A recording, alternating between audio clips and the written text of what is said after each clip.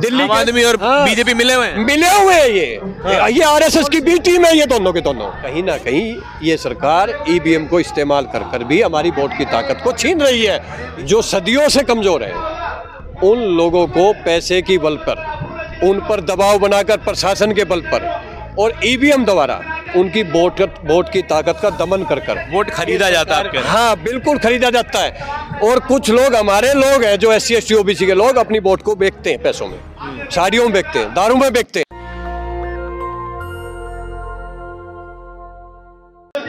नमस्कार, मैं इस वक्त मौजूद हूँ जंतर मंतर पे और मेरे साथ विजेंद्र यादव जी हैं और बहुत ही मुखर होकर बात करते हैं, बहुजन समाज के हर मुद्दे को उठाते हैं और जो है आज OBC महासभा में मौजूद हैं।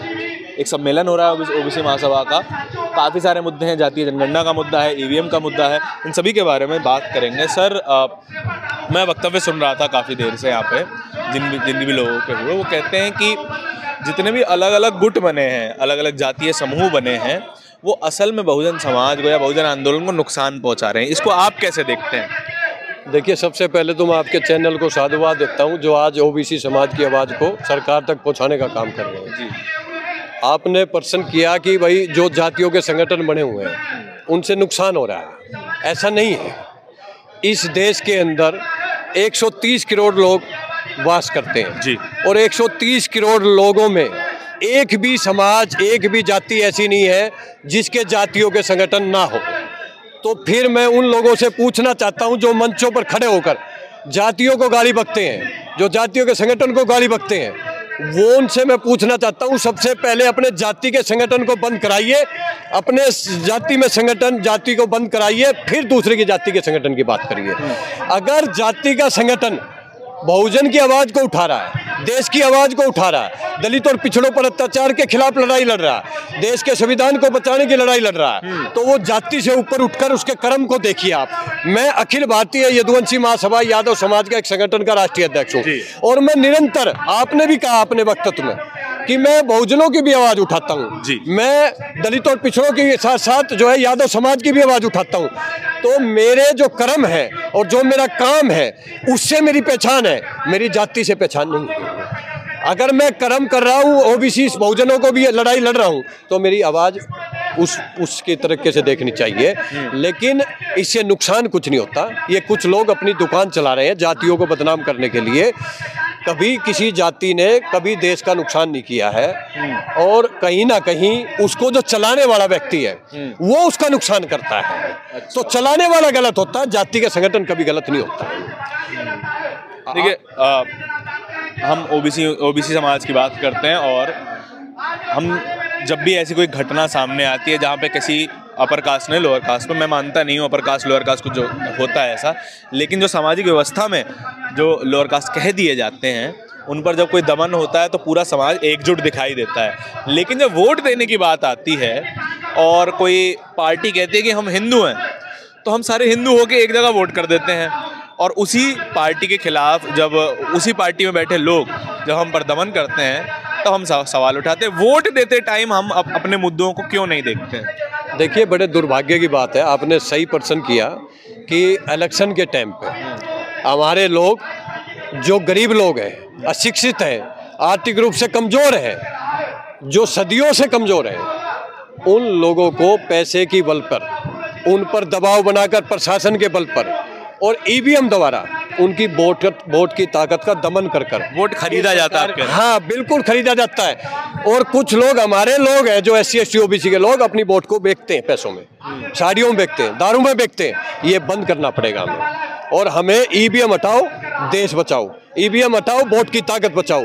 कहीं ना कहीं आज वोट की ताकत ईवीएम से भी खत्म की जा रही है। इसलिए आज जो OBC महासभा के नेतृत्व में तमाम OBC के संगठनों द्वारा जो आज दिल्ली के जंतर मंतर पर जो मुद्दों को लेकर जो आज प्रदर्शन किया जा रहा है, वो OBC जातिवार जनगणना हो, 93 का एक्ट हटाकर OBC सर्टिफिकेट बनाने की बात हो, या 27% आरक्षण लागू कराने की बात हो, संविधान बचाने की बात हो, ये तमाम मुद्दों के लिए आज ये प्रदर्शन का आयोजन किया जा रहा है और एक ज्ञापन देश के प्रधानमंत्री को, राष्ट्रपति को दिया जा रहा है। तो हमारी मांग ये है कि जब देश के अंदर SC ST की जनगणना हो सकती है, पेड़ पक्षियों की जनगणना हो सकती है, तो OBC जातिवार जनगणना क्यों नहीं हो सकती। और मैं तो ये कहता हूँ OBC जातिवार जनगणना के साथ साथ जो सामंतवादी 10% लोग हैं उनकी भी जनगणना कराकर, और जिसकी जितनी संख्या है उसके हिसाब से उसकी हिस्सेदारी दे दीजिए, अपने आप आरक्षण खत्म हो जाएगा। वो आप करोगे नहीं, क्योंकि देश में 72 करोड़ OBC है, हर दूसरा व्यक्ति OBC है। अगर जिस दिन OBC की जातिवार जनगणना हो जाएगी तो वो न्यायपालिका, राजनीति और कार्यपालिका और प्राइवेट सेक्टर में हिस्सेदारी मांगेगा, और तो 10% के लोग जो 75 साल से 90% काबिज हुए बैठे हैं उनकी पोल खुल जाएगी, उन लोगों का हक छिन जाएगा। इसकी वजह से वो SC ST जनगणना के साथ साथ OBC जातिवार जनगणना नहीं कराते हैं। लेकिन ये वर्षों पुरानी मांग है, और अब की बार OBC समाज रोड पर उतर चुका है, और युवा जो है बिल्कुल अब अपने, चाहे OBC समाज के सांसद हो, चाहे वो कांग्रेस BJP हो, अब उसके झांसे में नहीं आने वाला। अगर OBC जातिवार जनगणना नहीं होगी तो आने वाले हिमाचल और राजस्थान, गुजरात या देश का 24 का चुनाव, उसमें हम वोट की ताकत से इनको हराने का काम करेंगे। लेकिन आप वोट की ताकत की बात कर रहे हैं। बीजेपी को सबसे ज़्यादा वोट देने का जो श्रेय जाता है वो भी OBC समाज को ही जाता है। अगर आज हम पॉलिटिकल एनालिसिस की बात करें तो सबसे ज़्यादा वोट जो है बीजेपी को कहा जाता है ये OBCओं की पार्टी है, इतना तक कह देते हैं राजनीतिक विश्लेषक।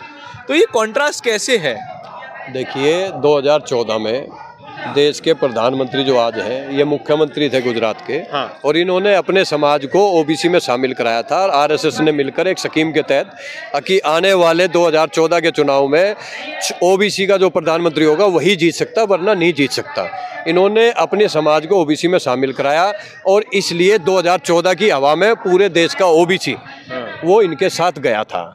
लेकिन उसके बाद जैसे 2014 से और 19 के बीच का इनका कार्यकाल रहा, उसके दौरान जितना OBC का आरक्षण छीना गया, OBC पर अत्याचार अन्याय किया गया, OBC को अपने मंत्रिमंडल में हिस्सेदारी नहीं दी गई 14 से 19 में, उसके कारण जो है OBC समाज ने 19 में इतना वोट नहीं दिया जितना ये दिखा रहे हैं। लेकिन ये जो सरकार चल रही है ये EVM की भी सरकार है, ये पैसे से सरकार चल रही है, वोट की ताकत पैसे से खरीद रही है। ये हमारे देश के प्रशासन को इस्तेमाल कर दबाव बनाकर SC ST के लोगों को। आप EVM की बात कर रहे हैं, अगर बीजेपी चाहती तो हर जगह जहां पर भी बीजेपी हारी है, बंगाल में हारी है, दिल्ली में 2 बार हारी है, पंजाब में हारी है, तो वहां पर भी EVM का इस्तेमाल किया जा सकता था। हम जब भी बीजेपी जीतती है तभी भी EVM की बात करते हैं, जब हारती तब तो नहीं करते। देखिए पंजाब में इनकी 2 सीट पहले थी, हाँ। इनको पता हम सत्ता में नहीं आ सकते, हाँ। इसलिए वहां नहीं किया उन्होंने वहां कांग्रेस को हराना था, इसलिए आम आदमी का सपोर्ट किया।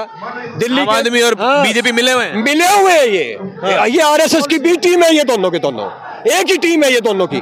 दिल्ली के अंदर इनको पता है कि केजरीवाल आने वाला है, इसलिए इन्होंने EVM का इस्तेमाल नहीं किया। आप उत्तर प्रदेश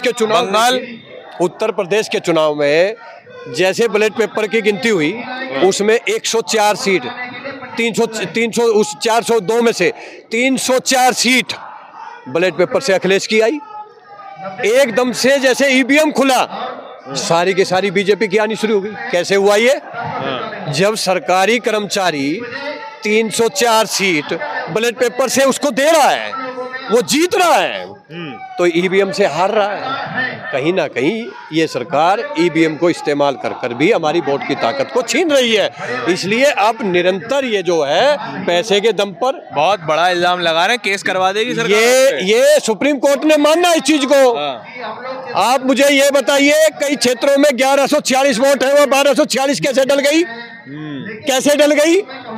रामलाल मरा हुआ उसकी भी वोट डल रही है, श्यामलाल जिंदा है उसकी भी वोट नहीं डल रही है। कहीं ना कहीं बहुत बड़ा ये घोटाला है। सुप्रीम कोर्ट ने भी मानना है कि EVM में घोटाला हो सकता है, लेकिन ये लोग, सुप्रीम कोर्ट तो कह रहा है कि कोर्ट में आके साबित करके दिखाओ, लेकिन जब साबित करने के लिए जाते हैं तो वो उसको कहते हैं कि ये गलत है, उसको वो साबित करने नहीं देते। कहीं ना कहीं न्यायपालिका इनके कब्जे में है, और 75 साल से 350 परिवार ही न्यायपालिका पर कब्जा जमाए बैठे हैं। वो एक ही परिवार से आते हैं, तो ये क्या जातिवाद नहीं है? क्यों नहीं जातिवाद है? 4 जज प्रेस कॉन्फ्रेंस करके मोदी सरकार के खिलाफ अभियान चला रहे हैं कि ताकतवर के हाथ में न्याय चला गया। तब क्या हमने करा उसको? वो जो जज रोड पर आए क्यों आए? प्रेस कॉन्फ्रेंस कर 75 साल में तो नहीं आए, कांग्रेस के राज में नहीं आए, बीजेपी के राज में क्यों आए? क्योंकि बीजेपी के राज में सबसे ज़्यादा न्यायपालिका पर दबाव बनाकर अपने मुद्दों को हल किया जा रहा है। ये राम मंदिर का हल उन्होंने वैसे ही कराया। आज राम मंदिर में एक भी SC ST OBC का ट्रस्टी नहीं है, लेकिन सारा संघर्ष किसने किया? SC ST OBC ने किया। गोलियां किसने खाई? कार सेवा उसने शहादत दिया। लेकिन आज वहाँ पर कब्जा किसका है?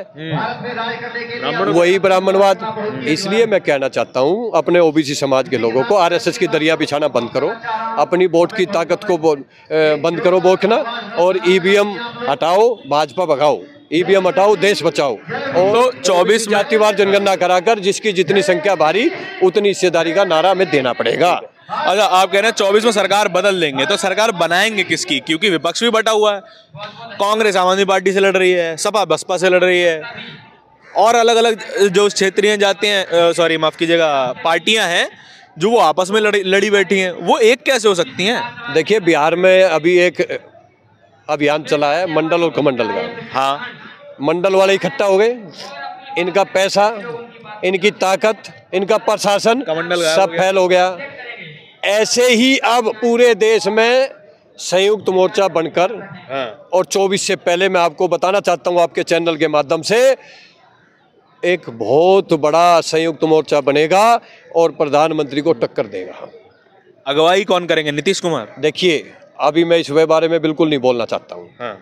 नीतीश कुमार जी करेंगे, शरद पवार जी करेंगे, अखिलेश जी करेंगे, तेजस्वी करेंगे, या कोई और करेगा, ये अभी समय के गर्भ। कांग्रेस कर सकती है लगता है? ऐसा बिल्कुल नहीं कर सकती कांग्रेस, नहीं कर सकती। क्योंकि संयुक्त मोर्चा ही जब बनेगा जब कांग्रेस उनको समर्थन करेगी। अगर कांग्रेस ये कहेगी मेरे साथ आ जाइए, तो जो विपक्ष के लोग हैं वो कांग्रेस के साथ नहीं जाएंगे। इसलिए कांग्रेस नेतृत्व नहीं करेगी, कांग्रेस पीछे से सपोर्ट करेगी। कांग्रेस सेकंड पार्टनर हो सकता है, फर्स्ट नहीं हो सकता। वो सेकंड ही रहेगा। जब तक वो खुद अपने बलबूते पर देश में सत्ता में नहीं आएगा, वो कभी भी फर्स्ट में नहीं आ सकता है। इसलिए अब विपक्ष इकट्ठा होगा और एक चेहरा, आप ज्यादा नहीं, 6 महीने के अंदर अंदर आप देख लीजिए। क्या OBC समाज से निकलेगा? है जी, क्या OBC समाज से निकलेगा? ये OBC से और SC ST बहुसंख्य समाज से ही निकलेगा। अब मैं ये नहीं बोल रहा कि OBC से निकलेगा, SC ST से निकलेगा, बहुसंख्य समाज से निकलेगा। एक बहुत बड़ी घटना अभी कुछ दिनों पहले सामने आई थी, जो इंद्र मेघवाल, एक 9 साल के बच्चे की हत्या हुई थी। एक बच्चे की हत्या इतनी बुरी तरीके से एक सवर्ण जाति का मास्टर कर देता है, लेकिन उसके बाद भी इतने सारे MP ये बहुजन समाज चुन के बेचता है, इतने सारे विधायक चुन के भेजता है, उनमें से सिर्फ एक मेघवाल समाज का विधायक रिजाइन करता है, और कोई नेता बोलता तक नहीं है इसके बारे में। देखिए, यही जो सत्ता में बैठे, देखिए यही तो कारण है, हमारे ऊपर अत्याचार बढ़ता जा रहा है। हमारा आरक्षण छीन रहा है, संविधान तोड़ा जा रहा है। इसका कारण कांग्रेस BJP नहीं है, इसका कारण जो हमारे 350 से ज्यादा सांसद, विधायक, 3000 से ज्यादा विधायक है हमारे पूरे देश के अंदर, वो हमारी आवाज को नहीं उठाते। वो BJP और कांग्रेस की गाइडलाइन से अलग नहीं हटते। यही कारण है कि बहुसंख्य समाज के दलितों पर, पिछड़ों पर अत्याचार हो रहा है। अगर मेघवाल के टाइम पर राजस्थान की सरकार में जितने बहुसंख्य समाज के मंत्री हैं, चाहे वो किसी भी पार्टी के हों, अगर सारे प्रेस कॉन्फ्रेंस करके ये कह देते हैं कि हम इस्तीफा दे रहे हैं वरना उस टीचर को फांसी की सजा दी जाए, तो मैं दावे के साथ कह सकता हूँ उसी दिन गहलोत हो या BJP की कोई भी हो, वो उसके पैरों में पड़ जाती अपनी सरकार बचाने के लिए और उसको सजा दिलाई जाती। लेकिन हमारा एक विधायक से कुछ नहीं होने वाला, उसका कोई असर नहीं पड़ेगा। इसलिए आज हम लोगों को अपनों से भी लड़ना है, और अपनों से भी लड़ने, BJP और कांग्रेस से भी लड़ना है, लेकिन उनसे ज्यादा अपनों से लड़ना, क्योंकि हमें अपनों ने मारा है। हमारा सबसे ज्यादा दुश्मन अपना है। गैरों में दम नहीं था जो बहुसंख्य समाज पर अत्याचार कर दे, लेकिन अपनों ने उन पर अत्याचार कराना सिखा दिया उनको। इसलिए मैं कहना चाहता हूं कि जल्द ही OBC समाज, SC ST समाज के लोग, युवा, वो नए नेतृत्व की तरफ, नए परिवर्तन की तरफ, पूरे देश में एक आंदोलन की तरफ चल रहे हैं। और आने वाले टाइम में आप देखोगे कि जितने बहुसंख्य समाज के नेता, मंत्री जो बहुसंख्य समाज के मंचों पर नहीं आते, उन पर अत्याचार, अन्याय के खिलाफ लड़ाई नहीं लड़ते, उनके खिलाफ भी लड़ाई लड़कर एक नया नेतृत्व पैदा कर इन सबको हराने का काम करेंगे और अपने हक अधिकार की लड़ाई लड़ेंगे। बहुत धन्यवाद। देखिए, विजेंद्र यादव जी को सुन रहे थे, हर बात पर जो है मुखर होकर बात करते हैं और बहुजन समाज की जो आवाज़ है उसको उठाते रहते हैं। ये खुद कहते हैं कि जाति से मेरी पहचान नहीं है, मेरा काम देखिए, उससे मेरी पहचान तय करिए। ऐसी कहानियाँ, ऐसे इंटरव्यूज़ हम आप तक रोज़ लाते रहते हैं। कैमरे के पीछे मेरे साथी नवीन के साथ जंतर मंतर से धारण की रिपोर्ट। धन्यवाद। नेशनल दस्तक की आपसे गुजारिश है कि अगर इसको बचाना चाहते हैं तो नेशनल दस्तक को सब्सक्राइब करने के लिए रेड कलर के सब्सक्राइब बटन को दबाएं, फिर बेल आइकन की घंटी दबाएं। नेशनल दस्तक को बचाने के लिए बहुत ज़रूरी है कि हर खबर को शेयर करें, लाइक करें, कमेंट जरूर करें।